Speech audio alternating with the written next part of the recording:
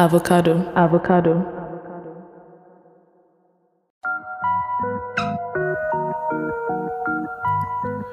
Hey guys, welcome to episode 2, season 3 of The Young God, a podcast for gods.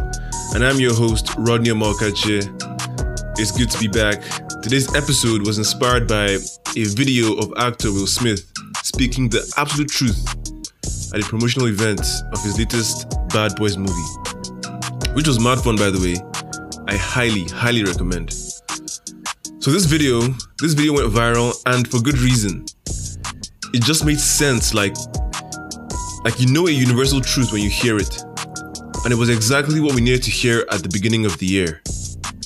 You're probably wondering what video exactly, because Will Smith says a lot of sensible things all the time.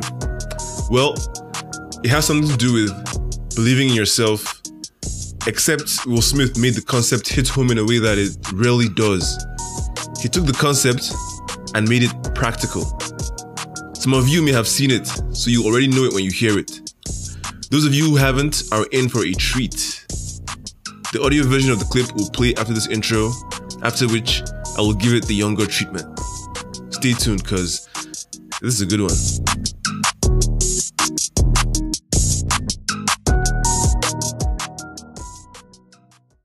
Everybody has dreams, and as much as you want to be able to listen a little bit, because somebody's going to give you a gem, but nobody knows but you. You can't get advice on what you should do with your life, right? Nobody knows what you are. Like even sometimes you don't really even know what you are. You got to take your shot.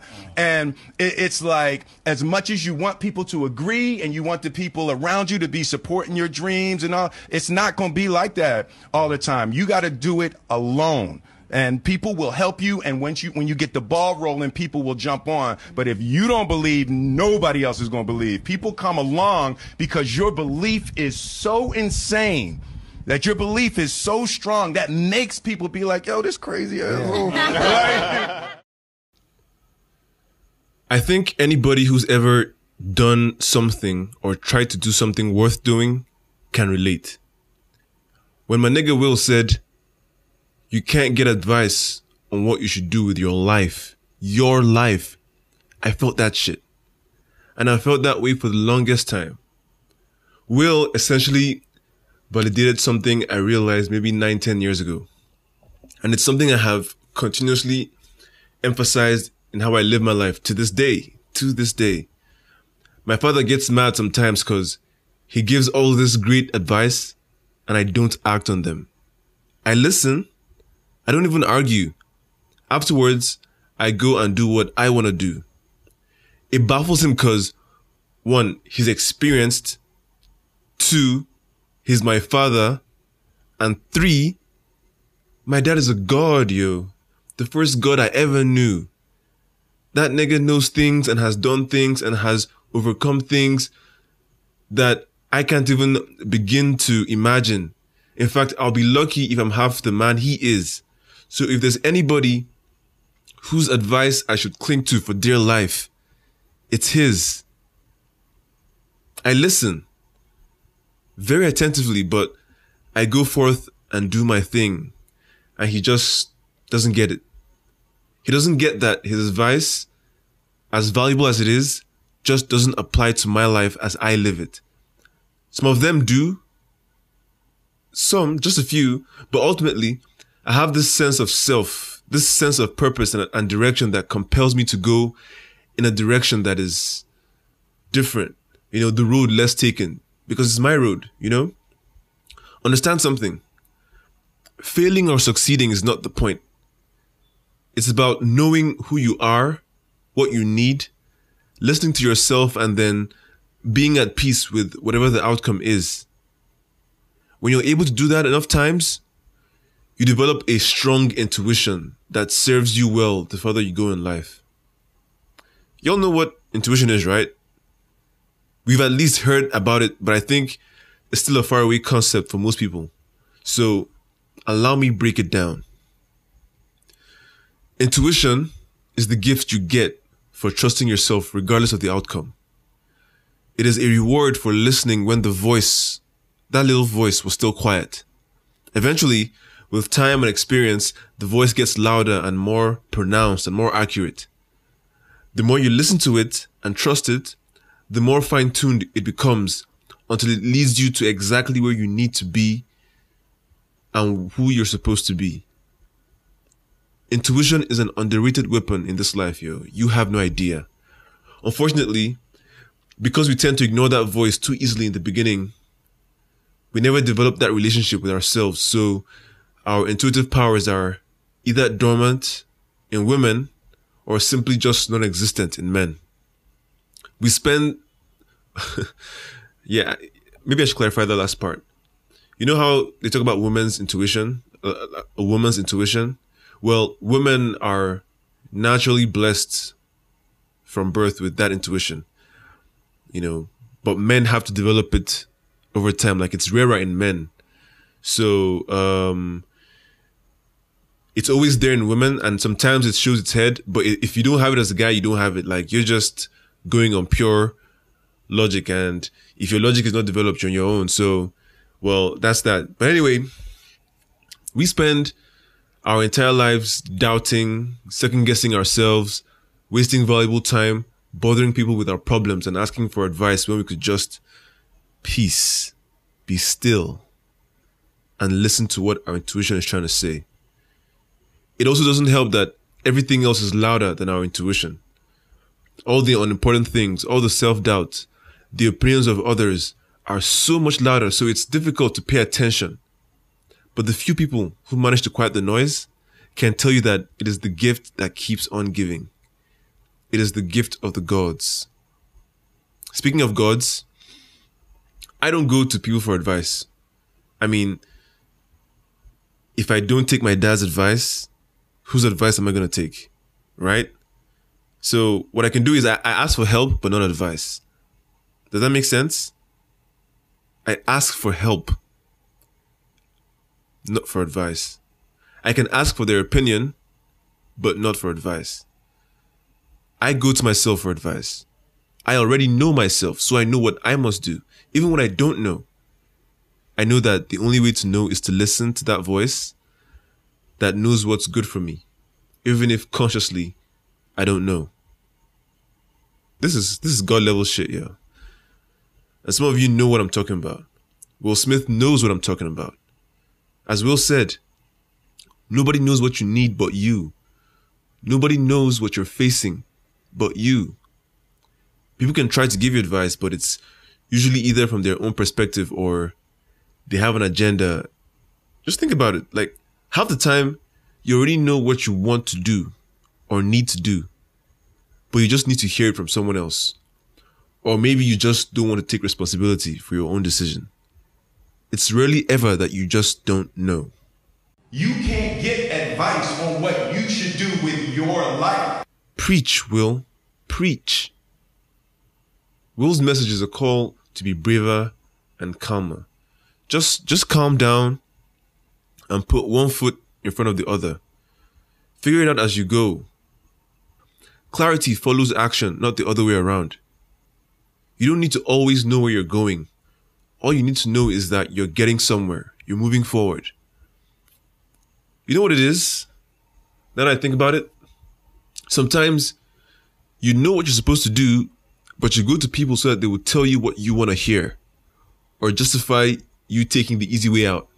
Think about it. You always know the right thing to do, the right thing for you, but fear or whatever else has you checking in with your pastor, checking in with your gym instructor, your best friend, your second best friend, your coworker, and your babalawo.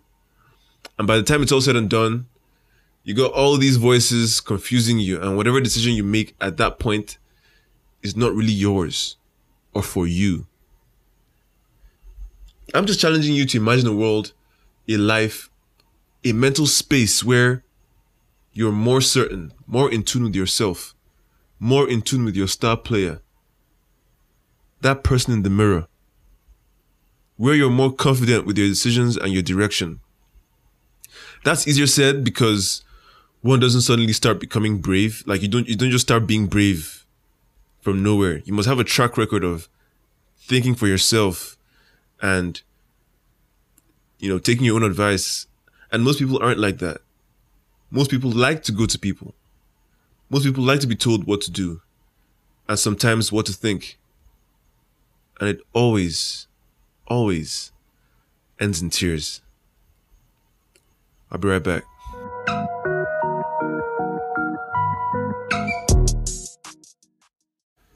Let's explore a different angle for a moment. Because of the content I create, both on this podcast and on my personal Instagram, I come off as a person who has it figured out, sort of, and knows things.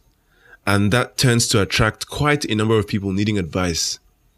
Truth is, I welcome it because in sharing their stories with me, I get to learn a lot about people and situations that I've never been in. It's fun. It's a good exercise for me because my life is mostly drama-free. So the best way I can learn is from the stories and experiences of others. But the one thing I never do, or at least try not to, is give advice as if I know. So yeah, not only do I not take advice, I try not to give it, what I try to do though is help them think for themselves, help them see things as they are so they can make the best possible decision for themselves. Teach them to fish as opposed to giving them the fish. I think that's way better than just giving advice willy-nilly. In fact, that's what the best therapists do. They listen to you speak for hours and then they just lead you towards the answer as opposed to telling you what it is. You know what I mean? It's one of the reasons I don't listen to motivational speakers. I feel like I don't need anybody to motivate me to do the things I'm supposed to do. Like I don't know, follow my dreams or follow through my goals or try to be the best version of myself. Bro, life is hard, yo. Chaos is all around the corner, and if you don't show up, you will not be prepared for when that chaos strikes. There's always chaos waiting for us in the future. And the present is our chance to prepare for that chaos coming. I want to be reliable and capable, so I have no choice but to, show up, and that's motivation enough for me. I don't need a pastor or some life coach to ginger me, or those YouTube videos with some black guy shouting over inspirational music. I don't need that. Motivation is like a drug, I always say. It always wears off. People go to listen to these speakers to make them feel like they're doing the work. But once the drug wears off, they're back to the status quo. And any drug you have to depend on someone else to get is never worth it. Trust me. Motivation should come from within. Inspiration should come from within. You should inspire you. Looking in the mirror should motivate you. Every time you make eye contact with your reflection, that should be your motivation to go out and do the most. Because that's your main priority. That's your focus. That's your star player, man. Because all the work you're doing is to make the future better for that person in the mirror. You say you want happiness and success and peace, yet you need external motivation to get that? What? That doesn't add up. That's that mere mortal shit. Mere mortal shit, man. We're trying to be gods around here. And I'm sorry to say, but that is how I see it. If you love yourself, you will be motivated regardless. Think about it. Let's say you have a family. You love them, obviously. You love your siblings. So you get up every day to make sure that they never lack, that they are fine and, flourishing. They motivate you constantly. Now, apply that same love to yourself. What would you do for you to make sure you never lack mentally, emotionally, spiritually, and financially? That's all the motivation you should ever need. Now, I'm not saying that motivational speakers are trash or that your pastor is trash or, anything like that. I'm just challenging you to apply the wisdom and truths they share Because half the stuff they say, you already know it at some level. You don't need someone to tell you that life is short, or that you're amazing, or that you're capable, or to be yourself, or whatever else they feed us with. You already know that deep down inside. Don't just wallow in that warm, fuzzy feeling that their messages give you. Because that's not what's real. That is not what's real. You will go to bed and wake up and the drug would have worn off, and then it's back to the doldrums. From time to time, I've been told. In fact, yeah, like a lot of times. In fact, just yesterday I was told, Rodney, you inspire me. And that's dope, yo. That's sweeter than mother's milk. Whew. You know what it means to inspire someone? Do you know what it means to to be responsible to some degree for the progress in another person's life? Whoa. Like, it's dope. It's a great feeling. But what I really want is for you to be able to get it for yourself. Because if I fall short tomorrow, if I fall short of what I say I'm about tomorrow, if I slip up and become the opposite of everything that I say I am, does the inspiration I give you go away as well? When I was younger, I had people who inspired me and motivated me, so I know how useful it is to have role models and things of that nature. But eventually, you gotta get it from within. You gotta grow up and put those guys aside and realize that everything you need is within you and around you. Be your own inspiration. Listen to yourself. Develop your intuition and take your own advice. That's that God mentality. That's how gods do. This is the Young God.